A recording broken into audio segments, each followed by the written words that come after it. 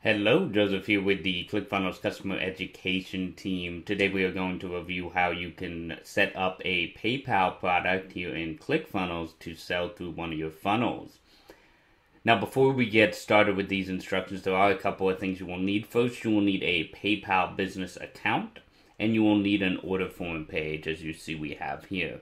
Now, I do want to go over how this product works. We do set this up as a third-party cart integration, so this works a little bit different. We will not be going to the products tabs to set this up. Instead, we'll be going to our settings tab, so let's go there.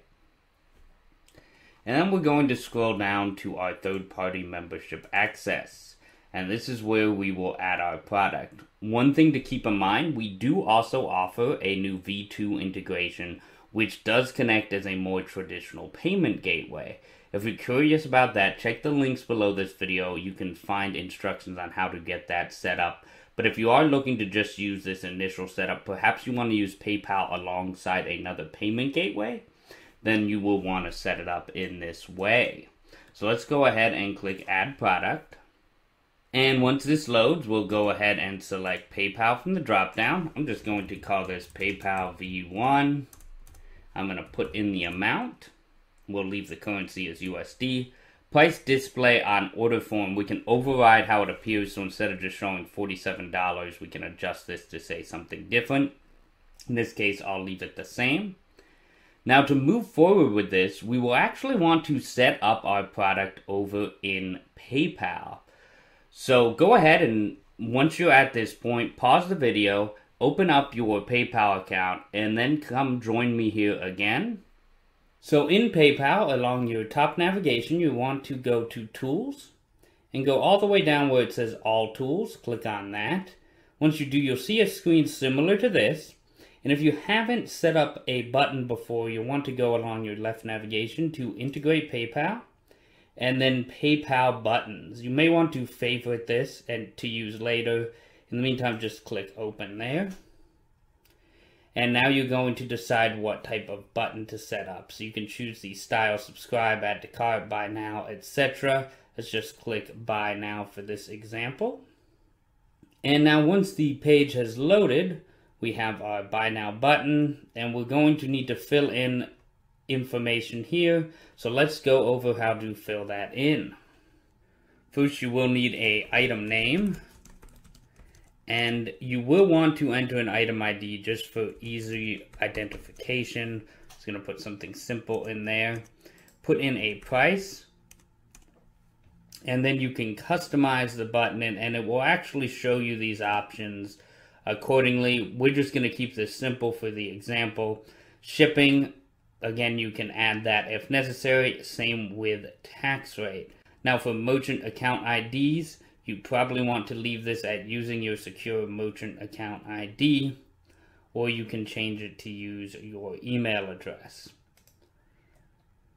From there, if you are doing inventory, you can actually go ahead and set this up to track inventory.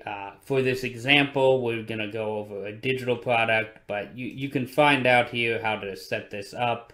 It's pretty straightforward. It walks you through step by step. Now from there you have advanced features, and you will definitely want to customize this. So let's go over our settings. First, you want to let your customer change order quantities. For ClickFunnels, you will want to leave this as no. If you do offer multiple quantities on an item, what you'll want to do is actually create different buttons for the different quantities. Can your customer add special instructions? I would put no on this simply because the way it integrates with ClickFunnels, again, you can run into some issues. Do you need your customer's shipping address? This is something you'll be collecting through ClickFunnels anyway, so I would check this as no. You can leave that as yes, it will still work. But again, just for simplicity, I'd put it as no. Now this next one's important for your business. Take customers to this URL when they cancel. So you'll want to put in a URL for a canceled order.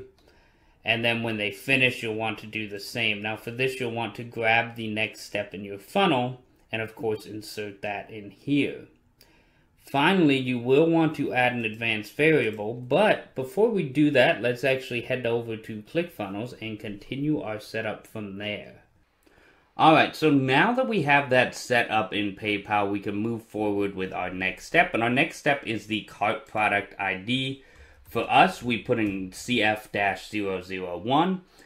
If you're unsure what you put, go ahead and pause this video again. Go reference your cart product ID over in PayPal. Next, you can set the product quantity limiter. I'm going to leave this off for our purposes. If you have questions on how to set that up, definitely feel free to check the links below. We have a link that goes over the different steps of the order form and how the product quantity limiter works. In the meantime, before I create this product, I'm going to select this webhook, copy it, and let's hop back over to PayPal. So back in PayPal, we want to check this box to add advanced variables. Remember, we should be on this advanced feature step. We're going to type in notify URL equals, and then we are going to paste that webhook we copied from ClickFunnels and click create button.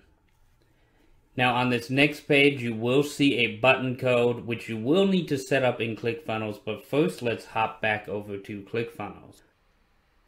Alright, so with our webhook URL pasted in PayPal, let's hit create product. And at this point, we see our product was successfully added here. Now, moving forward, you will want to also add a button to your page. So what I'd recommend before doing anything else, check the links below this video. Click on that link on how to set up your PayPal button. And that's going to walk you through step-by-step adding that to your page here in ClickFunnels. In the meantime, if you have any questions or ran into any trouble along the way, always feel free to reach out using the help icon in the bottom right corner of your screen. Until next time. Happy funnel hacking.